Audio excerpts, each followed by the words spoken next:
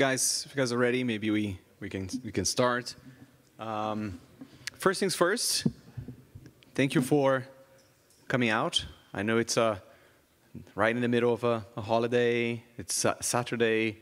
This is super early. Like usually on Saturdays, I don't even wake up before 10 a.m. So like, thank you for being here. Like I'm inspired by you just because you are here. It's raining outside. This is actually amazing. So thank you for coming. And for the next 40 minutes or so, we're going to be talking about resilience by design. I'm going to go a bit deeper into what resilience means and what design means and how those two actually go together. So the agenda for this conversation, I broke down into 3 different parts. I think it's going to make it super clear. First, let's really understand resilience, what it's all about. Second, of course, it's a Clojure conference, so let's get down to code. Let's get our hands dirty. We're going to build a tiny little resilient system. Hopefully, that's going to be fun. And then, last but not least, I always like putting some takeaways at the end. All the code in this presentation is also like open source and whatnot, so that we can even take those things home. But I also want a couple of principles to be in our mind. Just before we go into that, so my name is Tiago Luchini, and a couple of facts about me. First, my first line of code was in 1989. So this year will be 30 years since my first line of code. And back then, of course, internet didn't exist, JavaScript didn't exist. So my dad, trying to be supportive of my hobby of computing, he gave me a book about computers. And then my first book was a book about COBOL. So I really hope that many of you have never even seen COBOL or even heard about COBOL. I really hope so. But 10 years later, I was even invited by a bank to work on COBOL. So not only I read the book, I learned it. I went to school for it. Very useless. My personal specialty / love / stuff that I do, I really like business in technology in business. For me, technology or engineering in general in the vacuum doesn't really work. For me, we have to make money out of technology, and technology has to make money to other people and to us as well. So I'm fascinated about those two. So all my academic stuff is by combining those two. And I really hope that part of this resilience conversation also connects those principles in your mind, because a product that is not resilient is not a good product. It's not a product that's going to give you money, or at least not a lot of it. Last but not least, I have English as a second language, if you haven't noticed, so I will be using words that I don't know how to pronounce. Sorry, it's a shame on you, I guess. Like I've been trying for 25 years, so yeah, it's still a work in progress. I work for a company called Working Company. Awful name, because it's always challenged to say where do you work. I work at work. And what is the name of the company? Working Company. Yeah, sorry about that. And what we do is we basically build digital products. And digital products for companies like Facebook, Apple, Google. I think Google is on the list here as well. We have some more traditional clients as well, like Marriott, MasterCard. They come to us, searching for improvements in some features in their products, or building products from scratch as well. Our team is 300 people, 100 designers, around 100 strategists, product managers, and then everyone else is engineers and technologists in general. Some of us do Clojure as well. We have a very diverse team. So if you're interested, check it out. We are always recruiting cool people, and our team is amazing. So let's think about resilience a little bit, and then I want to talk a little bit about my personal experience or my personal journey when it comes to resilience. Do you guys know who this is? You guys know? Like some people know. I think that it's a good sign that he's holding one of his books, so his name is on the book as well. So this is Arthur C. Clarke, one of the biggest writers of science fiction, and If you don't know him by name, you probably saw one of his movies or one of his stories. He wrote the 2001, An Odyssey in Space, so you probably saw the movie. Like it's an iconic movie. And back in the 80s, more or less at the same time I was reading that book about COBOL, he wrote a book called The Songs of Distant Earth. And it's a fascinating book, and it's like it's one of his personal books as well, because it's the one book that he tried to be as realistic as possible. And of course, we're talking about science fiction, so it is science fiction at the end of the day. But he was like, what if we really try to do space travel right? Like, forget hyperdrives, forget, quantum drives, forget all these things. What if we actually put the numbers down?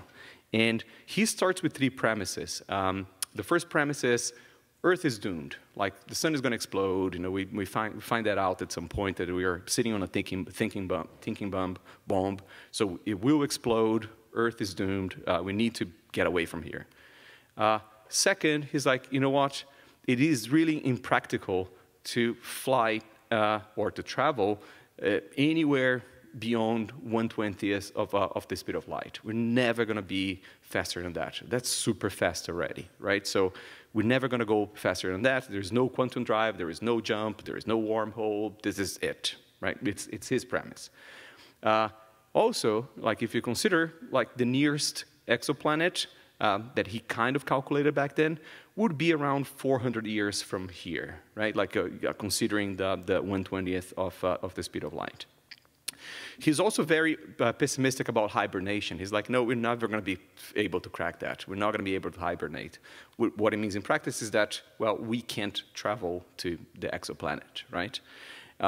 So if you take those 3 premises in, it's kind of shitty, right? Like, how do we really go somewhere? Like, how do we maintain our legacy? How do we make humans survive, like our amazing legacy? And he comes up with this idea. I couldn't really find a better picture, but he comes up with this idea of a seed ship. And this idea of a seed ship is like, it's a ship that carries the DNA material from the human race. It's completely autonomous. So it will basically travel for 400 years or even more, get to the destination, to the planet where we are going to be planted, which basically means, he doesn't go into details, but like there will be robots that will basically open up all the packages and then implant us or our DNA into artificial wombs, wait for us to be born again, and then take us through an educational process for a few generations until we actually become human again, right? And it's a fascinating thing. This is actually this is a screenshot from pages of the book where he's really putting the math together. He's like, how long this whole thing would take, and like what's happening, in which order, and how these things would go. I just find it fascinating that like a science fiction writer was really putting a lot of effort into this. No wonder he was one of the science fiction writers that came up with the idea of the GPS, because he was like, oh, it's a good idea. We have satellites up there. Why don't they, tell us where we are, because they're stationary, blah, blah, blah. He was the one that came up with the idea first. But that's interesting because like he was thinking about this, and if you really think about the system behind this whole endeavor, it would have to be a system that first has to survive for at least 400 years of space travel. It has to survive for around 400 years more until what he calls stasis, which is like when humanity is now stable, right? Like it's now in a stable stage. And if you think about it, this has to be like a system, like a software plus hardware plus biological stuff that has to run for 800 years without rebooting, has to run for 800 years without failing, or when it fails, to be able to recover, from those failures. So he doesn't really, Arthur C. Clarke doesn't really mention this, but this is the very description of a resilient system, right? Like, and of course, this is a Clojure conference, so I'm forced to show a dictionary entry of like what resilience means. It's the capacity to recover quickly from difficulties, toughness. And I love the situation here because we're really conflating two different things. We're conflating resilience and failure. And one of the first things I want you guys to remember is that resilience does not mean the absence of failure. So if you're thinking about a system that will last for 800 years, it will definitely fail at some point. So it's kind of impossible, right?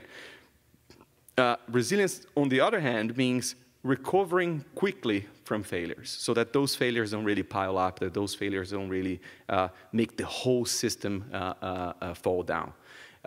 It's actually an interesting thing. I was rereading the book for this presentation, and then I had never noticed, because this was back in the 80s when I read the book, but he mentions something called graceful degradation. And that quickly, if you guys, those of us who are in UI development, web development, we usually say, well, graceful degradation or a progressive improvement when we want to say, well, if you're running on a crappy browser, we still need to show something, right? And for me, it's almost the same way. Like he was thinking, like if a system fails, if a component fails on the system, how can we gracefully degrade to the next level of performance? So if there is one thing that you guys remember from this call, it's this thing, like components will fail. And that period is important. Components will fail.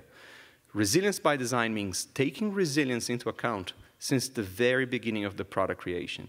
We're going to walk through some of these concepts along the way, but like this is the core of this talk, right? Like stuff will break, and you need to think about those things that might break since day one. What are some of the things that can break? I had a gigantic list. I had to actually stream down for this presentation, but I really want to focus on a couple of things and a couple of anecdotes as well. First, everything you depend on. So if you have a dependent system, if you have an API, if you have something you need to call, that stuff might fail. Maybe that stuff is not failing, but the connection between you and that stuff will fail. Definitely. One thing we forget sometimes, especially if we're running on the cloud and whatnot, is that storage is also something that could fail. Usually it's an external storage. Sometimes it's even like beyond the network. So you will fail, and you can actually compound with the failure of the networks as well. One thing, and I loved Crux yesterday from John, but that could fail. I'm super sorry. That might not be available. So a database could fail. A database may not be there when you need it. And the last one is the one that really surprised me, because I heard this on a meeting once with a bunch of engineers, right? So I'm calling here the cloud. The cloud will fail. And what I mean about that, and I'm sorry that I will have to actually tell the story.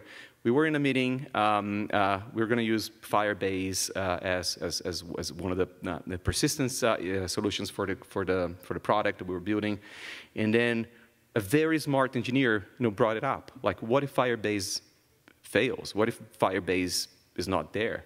And then another engineer said, "Don't worry about that. Firebase is on the cloud. It will always be there. It will always be available."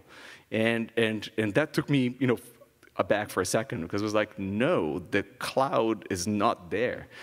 If you guys remember, and this hasn't been long ago, I think it was like 2 years ago, 3 years ago, that S3 went down for a few hours, and the whole internet stopped working because everyone believes that S3 is always going to be there. And don't get me wrong, like maybe there is no way to protect yourself against some of these, but at least the awareness that it might not be there, like it's something that we need to have in the back of our mind. So let's get practical, and I want to build a seed sheep. Like I want to build this sheep that's going to fly for 400 years and then survive there for 400 years more.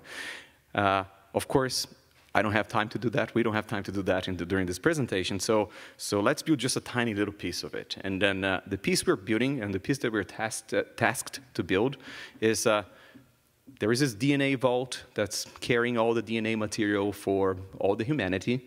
And we need to build a DNA status system. So this status system is going to be, hitting this DNA vault just to make sure everything is right and report it to potentially more systems downstream that will act on some of the potential failures or whether DNA is rotting or whatever, what happens when DNA goes bad.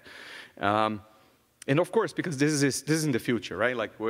This is super modern, this is super advanced. So the vault system has a REST API that we can hit over HTTP. Very easy, very straightforward. Our code is going to sit there on the reporting system, and we're just going to get data from the REST API for the DNA vault.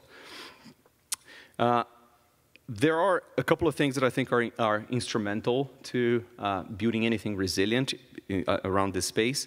The first one is it has to be easy to implement. We need to have enough ergonomics that we don't have to really think too hard about it. It just comes as second nature. Second, whatever we do has to be also easy to monitor, because if we don't know what's happening, or if we don't know how our resilience is actually working, we're not going to be able to respond accordingly. And then last but not least, we have to be able to test it out as well. We need to be able to see, is the resilience really working, or is the system failing, or what is failing at the end of the day? So let's dive a little bit deeper into that. First things first, easy to implement. I couldn't find anything that was super easy in Clojure. So as traditional in Clojure community as a whole, I ended up actually building a set of libraries, a set of tools that made it a little bit easier. I'm going to dive a little bit deeper onto this. The libraries are not that big. I think that each one has probably 100 lines of code. They are super streamlined. But we needed them, and we wanted to make it easy, so we spent some time doing those and expanding. So remember, recapping, this is what we're trying to build, a DNA status system that hits a vault system. And usually our happy case would be something like this, right? Our consuming system is on the left-hand side. We write a function that hits the external system, HTTP, everyone is happy, everything is fine. In practice, this is probably code that you would actually write in Clojure. No rocket science here. It's a simple function. It gets it sends an HTTP GET to that URL, and we're all good to go. However, this call might take a lot of time, right? Let's start there. Let's start small. And usually, when we start talking about whoa, this takes too much time, so what we do, we embed some timeout in the very HTTP call. This is, if you've never done this, that there is something weird. Tell me what you're doing, because I don't know what's happening. Just out of an example, for this presentation, I went into our projects in our database. We have around 400 repos, and I searched for timeout. And this is one of the commits that I found. And let me zoom in so that you guys can see it. This is a very common thing. I challenge you, go through your repos and your company repos and look for timeout entries. People will increase the timeout when stuff goes wrong. They do that because systems suck and they don't work. And then your consuming system is actually failing because of cascading dependencies. And it was already 30 seconds, and they had to actually bump it up to 60. 60 seconds is a whole minute just to wait for one HTTP call to respond. This is insanely bad, right? I'm actually showing this because the point is, do I really trust this function, this get DNA status? I have to tell you, maybe I'm really paranoid. I don't. And I don't know what the other system is doing on the other side. I don't know who is actually maintaining this. If this is on a microservices environment, they are bumping up their timeout. So I would love to have something like this. I want to decorate this get DNA status function, get a better version of this get DNA status function that is decorated with a time limiter that I control myself, right? So this is exactly the ergonomics that I was going for in our library, and this is what we ended up with. Right? So you have to do some ceremony, you have to do all your requires, but you create a time limiter, give it a fancy name, and then you decorate your function. Now you start calling the better get DNA status, and you're going to have a proper timeout. In practice, the time limiter create function has a couple of default settings. Of course, you can do whatever you want, but the default is a timeout of 1,000 milliseconds, so a whole second.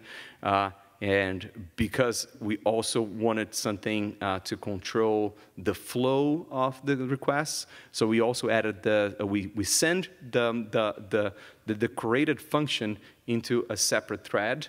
And then we control its life cycle separately, because that function might have some side effects that you might want to control separately. So you might want to do something like this, like reduce your timeout, but then you just let the function do its thing, because it will continue to run anyway. It might fail, it might work, you report that on the side, you report that elsewhere. This is awesome, right, from a time limiting perspective, but stuff will still fail. So, like, remember the premise that components will fail, and that's where we're coming from. So stuff will fail, stuff will time out. Every now and again, we need to retry. This is a perfect example for retry, because get should be at least idempotent. So it's fine to retry as many times as we want. And we do the very same ergonomics that we had for time limiter, but with a retry. We create a retry, and then we decorate our function with a retry around it. Similar to the time limiter, the retry has also a couple of default entries, default settings. The default ones are like a retry 3 times maximum, and wait between retries, wait for 500 milliseconds between retries. Of course, this could still take a lot of time, but at least you are retrying as much as possible. One thing that we ended up doing that ended up being very useful, and let me back up a little bit. If you have a lot of consumers trying to hit the server at the same, if we have a lot of calls from our DNA status system hitting the DNA vault at the same time, and then all of them start failing, and then all of them start actually waiting exactly 500 milliseconds, you're going to actually have a gigantic backlog of requests for the server, coming up in a few seconds when the vault system comes back online. So what we had to do was implement also interval functions that we can fine-tune the way that the intervals are actually calculated. So a traditional approach, for instance, is doing what is called exponential backoff, where the very first retries are really close to each other, and then as you do more and more retries, like the time between retries actually gets bigger and bigger. And it's such a common practice, it's such a common pattern that we also embedded a couple of these functions into the library, and you can easily do something like this. So basically, I'm just specifying that the interval function is exponential backoff. It's starting at 100 milliseconds and increasing by 50% every single try, which is exactly that curve. So I mapped that curve to this curve here. You can also specify your own function, of course, if you want to, but that library already has 5 or 6 functions that we found useful. I don't know if you noticed, like we solved those problems independently, the retry and the time limiter, but they really compose amazingly well. So for me, composability, and for all of us functional developers, it should be amazing, it should be a thing to strive for. And this is an example of those two composing together. So I have the retry, I have the time limiter, and I'm getting my crappy HTTP request, and then decorating it with a retry, decorating with the time limiter. And it's now what it means in practice is I will retry for 3 times, I will have a little bit of a waiting time between every single retry, and the whole thing is going to have a time limiter or a time budget of 1,000 milliseconds, right? Because that's a default. One thing that is interesting is that if you composability gives you also the option, gives you also the semantic power, let's put it this way. And this is what we have noticed as we start actually using these ergonomics, is that our conversations became way more strategic about the way to combine these things. So what I mean in practice is, this retry time limiter in this setup basically means we're going to retry in a separate thread for X times, and then there is a whole timeout of Y milliseconds for the whole retry. If you shift it around, you have the time limiter first and the retry after. So each of the X retries will have a time limit of Y, which is a completely different behavior. And actually, in practice, a very common pattern that we have is something like this, where we have 2 time budgets. Each of the X retries has a Y millisecond time budget, and then there is a time budget of W milliseconds for the whole retry. This is a very common pattern that has been emerging in our systems, and I wanted to share that with you guys as well, because then we compose the time limiting twice.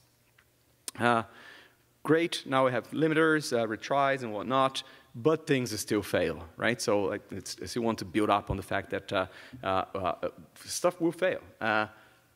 One good strategy is caching stuff, right? So what if the DNA status, the DNA vault, is not going to change very often, because it will stay more or less the same for 500 years. Maybe we can cache it for a couple of days, eventually. So we came up with an interesting pattern that composes quite well. So yeah, what if we cached? The first thing that we did was like creating a side effect. So function like this, save to cache, that receives the return value of your function and also all the arguments that were used for it, and then consider hypothetically that we will be saving this to a cache.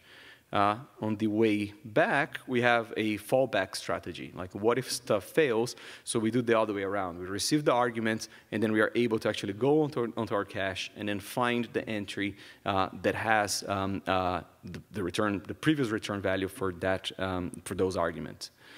And this is exactly what we did. So we created the same wrappers and the same functional decorators so that we can create this composable structure where we have our better DNA status function now. First it retries, then it saves the cache, it saves to cache, then it time limits. If anything fails, it will recover from the cache, right? Of course, I'm giving very descriptive names for the functions and the effects and whatnot here. This is not from real code. We try to be a little bit more economical about that. This is exactly what we did as well as part of this Resilience for CLJ library. We created a separate system for caching that already has some functional stuff for you to do, like in terms of like saving onto the cache and recovering from the cache. And Resilience for CLJ cache library also is built on top of the JCache spec for Java. So what it means in practice is that we abstracted away the cache implementation from the interface proper. So a couple of different providers of caching are available in the market. This is not an exhaustive list, but we've tested with some of these. We're currently using Finispan. Each one of these have like different pros and cons. Cache 2K, super simple, just runs in process and works fine. EHCache, they have some persistence features that are interesting. Infinispan has a cluster, so you have a zookeeper, and you can distribute your whole cache in memory and in disk as well. Redison does some Redis interface, so you can actually reuse your Redis cluster to do some of the cache. And Apache Ignite is just huge. You guys should check it out. They do a gazillion different things from even database perspective and querying perspective, but we didn't get there yet. The kind of setup that we're using is something like this, where we have but instead of having Ignite cluster, we have an Infinispan cluster, and all our clients all our nodes are basically just hitting the same cache. The beauty of this is that by using this tiny little library, if one of the nodes saves something to the cache, and another node fails, the other node will be able to recover what is from the cache that was put on the from the first node. So it's a very interesting approach. Default options for our cache is like they are like this.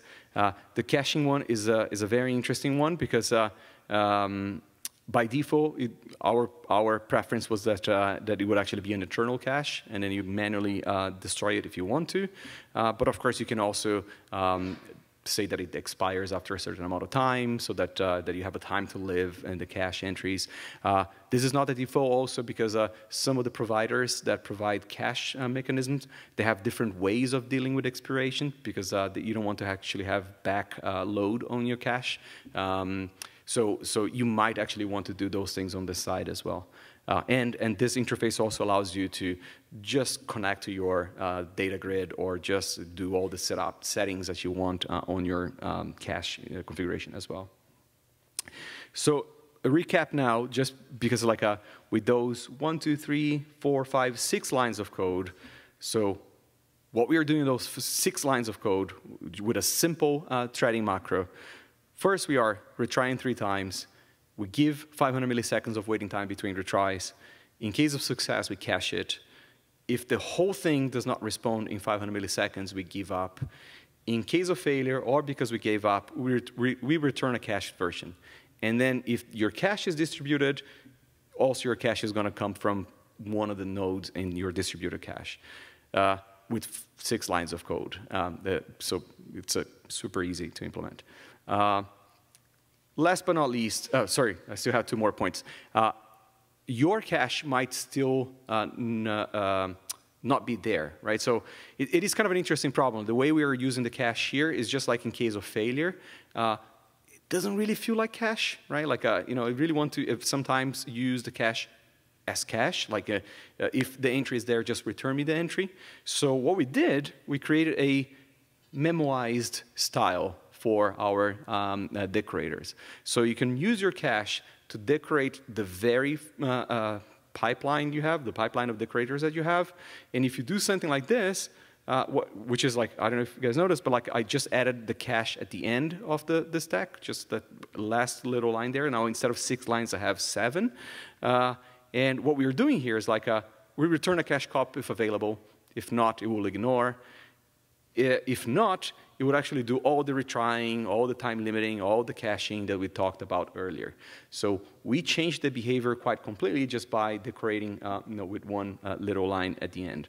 I have to say, like, this is a very common pattern that we have for some of these external systems, and that speeds our products, you know, quite a bit. It speeds the performance of our products quite a bit. Then now, definitely last but not least, cool. We're caching, we're trying, we are like doing a bunch of stuff. However, there's what I call systemic cascading failures. Shit can go wrong and can go wrong miserably. Like, you know, we've been doing this for so many years. We know that stuff will go wrong. And usually what we expect in a happy path is something like this. I had to animate. The user will request something to our HTTP server, our system. Our system depends on a gazillion different things. Everything is green, everything is fine, everything returns. And then this is a little bit more advanced in our DNA system because like we depend on 4 different systems to do some kind of computation. We depend on, I don't know, the circle is your database, the triangle is the cloud, something else is the network, I don't care. But very often, like if things go wrong, this is what happens, right? Like our system, our user is going to hit our system is going to hit those external systems, and one of them is failing, right? Because for some reason. And because it's failing and you have that 30 seconds timeout, 60-second timeout, or whatever, sometimes even infinite timeout, your process is going to actually start piling up because you're going to really start having like all these calls that are just like piling up on your computational environment, your container, or your process, whatever you're running your stuff, and at some point stuff will explode. Right? This is not cool. So this is where circuit breakers. This is the reason why circuit breakers were invented. Of course, circuit breakers, those specific that I actually picture there, more for electrical systems, but this is exactly what circuit breakers do. If one of the circuits in the system is broken, it basically just turns that thing off by opening the circuit breaker, and then no more power, no more connectivity goes through that system. So the global system continues to work, even if that one connection is broken. The connection to one house or to one building is broken. And the drawing of that, or the diagram for that, is like your user in a circuit breaker environment, hits your process. There is an intermediate layer of a circuit breaker that will interface with external systems. And if one of them is broken, the red one, your circuit breaker layer will say, well, you know what, this is not cool. This is actually broken. So let me open the circuit breaker and not let any call go through this flow anymore. This is a very traditional idea. Well, it is a traditional idea. It's been gaining popularity recently. You guys might have seen Netflix's Hystrix. It's a Java library that works quite well for circuit breakers. Alibaba has Sentinel. It's also like a Java base. It's huge. It does a gazillion different things. And GitHub has Resilience4j, which is the foundation for all the stuff that we are doing for Resilience for CLJ. Therefore, the similarity on the name. And I'll go a little bit deeper on this. Of course, the Clojure, the offering on the Clojure community.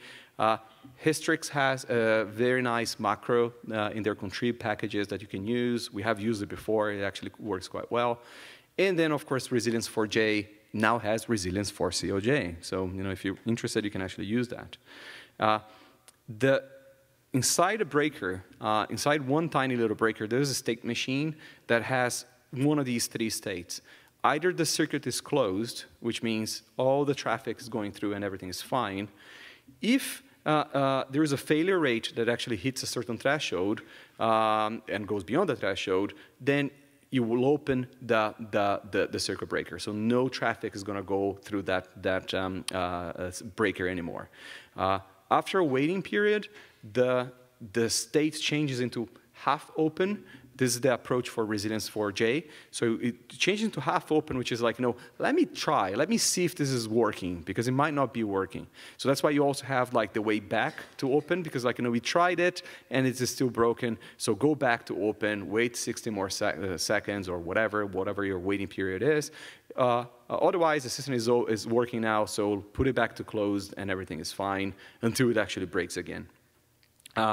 Resilience4j also has like this interesting concept. All the threshold control, all the failure rate controls is actually controlled by a ring beat buffer that actually looks like a ring, but it's anywhere between 1 bit and 1024 bits because of the internal data model. But basically, for every single call that is successful through this system, it will say 1, it's okay. If it fails, 0. 1, 0. And then when the whole ring is ready, that's when it calculates the threshold and decides if the circuit should be broken or open, should be closed or open. This is what we did. Same ergonomics, same everything that we have been doing for every little thing. You create a breaker, give it a fancy name, and decorate your function with the breaker. Super straightforward, super easy to use. Same behavior, you gain all that circuit breaker logic for free. Of course, these are some of the default options.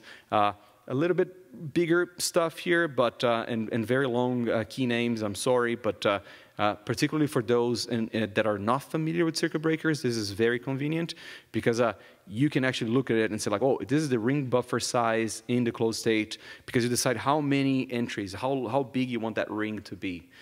Sometimes you want to make the ring actually smaller because the system actually fails more often, or longer because the system is a little bit more resilient, or a little bit more reliable. Of course, because we are doing this in a composable manner, you can definitely do something like this, right? Of course, we're building up on top of our system. Like we retry, we save to the cache, we have a time limiter, we recover from the cache, then we have a breaker around it, because if anything goes wrong, just close this circuit and recover from the cache in case of a fallback. I want to go back to the point I was trying to make, like that it is fundamental for resilience to have something that is easy to implement. And I don't know about you, but I do find this super easy, maybe because we were doing this for a while. But I want to show, I really wanted to describe this a little bit better, so I started to put a diagram, a flow diagram of like what was happening in the back. And when I did, I ended up with this. And I'm not going to bother you with this, but like this is what those 7, 8 lines of code are doing, right? And because the whole thing is really composable, and the discussions that we normally have in our team are like, should we retry first? Should we time out? Oh, what about the cache? What about this? Does this one need a breaker? Oh, maybe not. So we are basically cherry picking like big functional sections of this diagram. This diagram here is exactly what you saw on this slide here, the previous slide. Just exploded, right? And I'm not going to bother you guys into details about this one, but you can definitely cherry pick and move any way you see fit. Talking about cherry picking, some of the core benefits that we try to actually embed in the Resilience for COJ library. First, very few dependencies. We try to make it super light so that it's fast. You cherry pick what you need, so that's why the libraries are broken down. So if you need cache, you just need cache. You don't need anything else. And I hope you noticed, at this point, everything very functional, very composable, so that we can actually plug stuff together like Lego blocks. Remember that I said that another component, another important thing was like stuff that had to be easy to monitor. This is something that we create embedded in the library as well. We have an event system.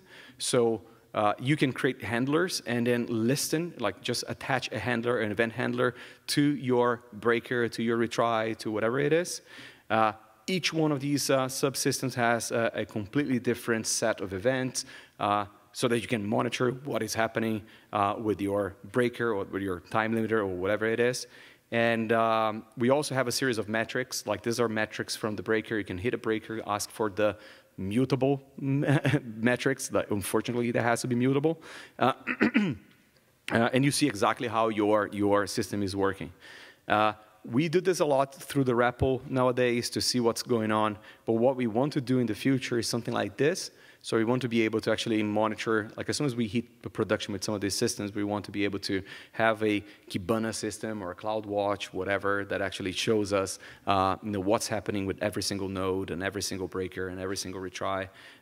We are brainstorming how this would go and then also make a plug-in system so that it's easy to do. The third point that I said was important was like making something that is easy to test. And one pattern that has been helping us a lot is doing all our external requests like this. Right? So we have our system, we have our domain logic inside of it. Every time we need to access the vault system, this external DNA vault system, whatever external system that we have, we actually do that through a protocol. And we have the implementation proper behind the protocol. So this is like already a nice structure anyway to hide the complexities of external systems from your architecture. But then what we learned is that we can have proxy implementations, like a pass-through implementation and a resilient decorated implementation. And we evolved that to have an admin or controllable systems where whoever is actually doing the testing or controlling this can say, you know what, activate this route, deactivate this one, activate that route. The reason why we do this is because sometimes the resilient strategy is so resilient that we don't even know that the system in the back is actually failing. So we have to actually make it less resilient. We have to actually reduce the lifetime of the cache, for instance, or we have to do something else. So this has proved to be like something amazingly important in our development process because we can fine-tune the resilience strategies accordingly. So remembering like the most important thing, components will fail. Resilience by design means taking resilience into account since the very beginning of the product creation. A couple of takeaways. First thing, assume that things will fail. If you haven't actually done that yet, I really recommend. My one thing here, and that's why I have this nice little picture, is like it's a mindset thing. Never be the guy, never be the engineer saying that the cloud is going to be there, like because it will fail. And it's fine if you depend on that, like because there is no other way, right? So just understand that and accept it. I think that everything has to be a proactive movement, not a reactive one. So what I mean in practice is, from day one, consider those three things I mentioned: implementation, monitoring, and testing. But also have conversations about how much is too much. Like, this is something that we have been having with our engineers very often. Like, well, if you say that S3 might not be available, well, we really need it. There is no other way. Is that fine? Are we okay if S3 goes offline? Maybe we are, right? Maybe we're not. Like, we have to actually make a decision and document that decision. Another thing that actually comes up every now and again when we talk about resilience, especially with business people in general, is like, aren't you doing premature optimization? Like, you're already thinking about something that might fail 2 years from now, right? And sometimes it feels like it, I have to say. It is one of the caveats of this conversation. It is the very reason why we chose this ergonomics and this strategy for testing, because then you can cherry pick and you can plug and play and you can test and you can see what's going on. Sometimes even having multiple resilient strategies to see which one works and which one doesn't work. So is it premature optimization? I don't really think so, but it might actually feel like this. Also, think about experience, think about resilience inside your experience design. One example, this is a Spotify. Every time you open Spotify and you are offline, it's going to show you that one ugly screen. However, I'm a user. I have like a lot of offline playlists. So why doesn't it show me this? Like, it shows me like an error message, and it could eventually show me my offline playlists. And it's a fascinating thing. That I really think that someone in there considered the idea that the user will be offline, right? The fact is, take WhatsApp as an example. Like, WhatsApp, if you are offline or you have no network and you send a message, it will send the message. It will have like the tiny little clock thing if you're a user that will send it later. So it's basically telling you back, saying like, well, I haven't sent it, but you might just ignore it. And for me, that's fascinating from a design perspective, product perspective, because this is Slack's response to sending a message when you're offline. It will basically give you an error message, completely different design approach. WhatsApp had the approach of like, yeah, pretend we sent it and then send it afterwards. Slack had the approach of like, no, tell the user that stuff is wrong. And I don't think that there is a right and wrong here. You know, it might as well be that Slack is business, so they know that, well, like, yeah, if you're sending something to your boss, like, I quit, you want to know that it got through or not, right? And WhatsApp is more like a social network, so people don't care. So, but for me, the beauty is, like, when I think about all the conversations those designers had in the back, they were thinking about it, right? So back to my point, thinking about design, thinking about resilience, even as part of design and experience design, is important. Resilience is a very important subject. I'm a true believer that it's also something you have to do for life. And I just want to leave you guys with a sentence from Seneca. No man is more unhappy than he who never faces adversity, for he is not permitted to prove himself. For me, like going through adversities as part of our life stories and life's journeys also prepares us for more adversity, I guess, and to be more resilient. So hopefully this has been helpful for you guys.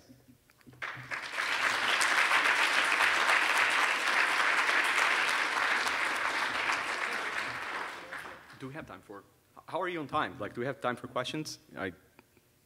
Do we? Yes. Okay, sure, go on. Sometimes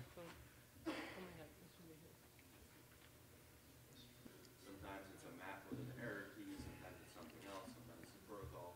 Yeah.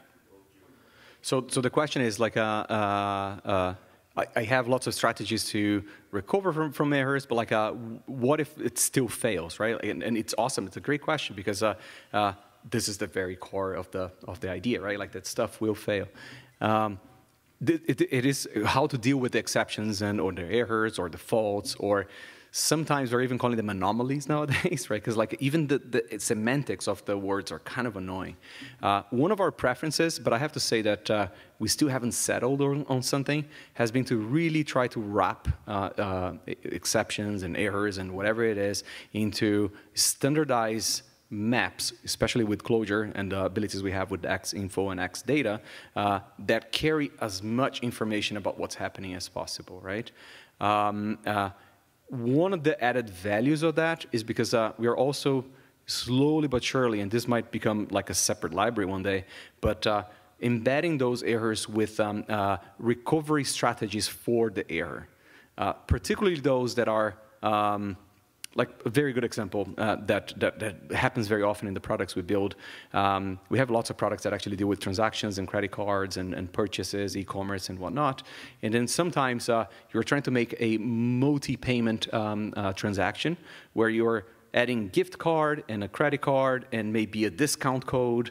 And these are all 3 separate systems. And then one goes through, 2 fail, or 2 go through, 1 fail. And what happens in practice is that in some of these scenarios, you might actually tell the user that something went wrong so that the user knows what's happening. Sometimes you might actually say, well, your gift card is fine, but your credit card has no money. So you just can't. And that's what we call like a repeat with change kind of scenario. Because what does the change mean? Like we have to change something.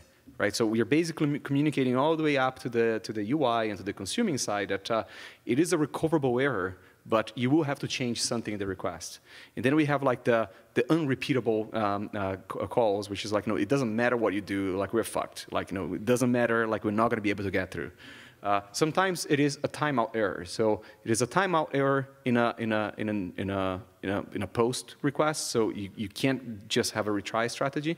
So we carry as part of the data load, the data map of the error saying, you know what, the user can opt to retry. And then it goes back to the user, and then the user experience will show a screen or something saying like, well, something failed, do you want to retry? And you say yes. So to your question about like how to deal with these things, one of my personal views, and I haven't really investigated much like around like what people are doing about it, is that communicating those things all the way in the stack help on the experience as a whole, like make a better experience for users. It goes back to what Dan was saying yesterday about like, you know, are we building stuff that is human or inhuman, right? So for me, like the human is also part of the equation, which in our example is a bad one because for 800 years we didn't have humans, right? But more questions? I'll give the chance for someone else if like I'm fine with another one. Oh, there. I'll go back to you.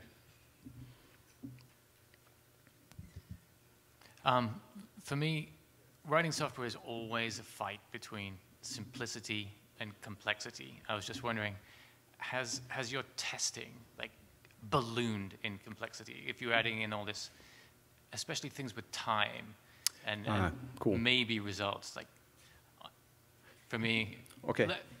It's beautiful what you've done is awesome, but I just worry that your testing is going to be crazy. No, that's a great point because we have an amazing QA team, so maybe I'm spoiled. I'm not going to say that it ballooned in terms of their amount of work, particularly because we embedded this kind of feature as part of our feature flag system anyway, which our developers and QA team are already used to. So they are already used to just like going there, like enable features, disable features, and they have like a map of everything they have to test. So we also like expose, well, resilience strategy A, right? Like, and then we don't really give a lot of details. Like, and then internally from our engineer side, we know, well, in the resilience strategy A, we are doing this, this, and this on these calls. On the B, we're doing this, this, and this on these calls. And then as they run their test sets and their test script, they basically run across those 3 or 4 combinations, right? And then we just schedule and reorganize those tests based on what is it that we are basically launching for the next sprint. So what it means in practice is that we're not doing this every single sprint, otherwise it would definitely balloon our tests, but we actually deal with those strategies the same way that we're dealing with features. So this is a new feature that we're not launching yet. Turn it on, test it. This is like for our deliverable for this sprint. By the way, next sprint we're going to be playing with the resilience because it's a bit weird. So wait for strategy number C or whatever, right? So, but that's a very good point. Like our current QA team is great, so that helps. If you have less people or they are not really into the whole process and flow, you're going to have trouble.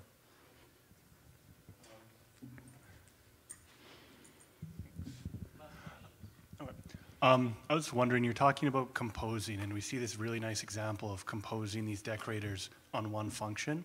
How well does this work if you want to kind of start composing maybe more like vertically to say, so we have this get DNA function, and that works well, but then maybe I need this as a component of some other data where I have different requirements around what should fail and what it should be doing? That's an amazing question, because it is something that now we've been discussing.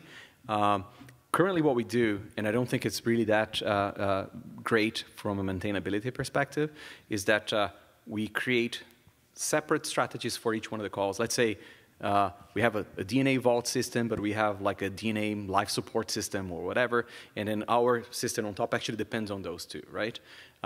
So yesterday, one of the calls we had like a data model as a DAG, and then this is something we have been investigating as well. Is there something we can actually put as part of the library where we specify some of these dependencies, and then the dependencies are also decoratable, and we get like a tree of decorators? It is definitely something we've been considering. So far, we're doing that manually, which is not that maintainable. So what I mean in practice is we're going to have like the decorators for the better DNA, then we have the decorators for the better life support system, and then we have like the decorator for this that will actually support those two, but then you lose visibility of what's happening. That's one of the reasons why we actually rely so much on the event system as well, because then we give them unique names, because then we can see that we call this one function and 3 events were triggered, because it was 1 event of the first decorator and then 2 events of the lower decorators as well.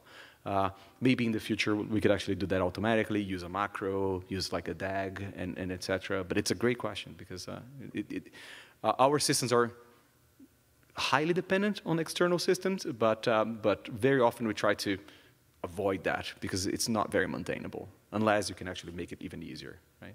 Good question. Thank you, guys. Thank you very much.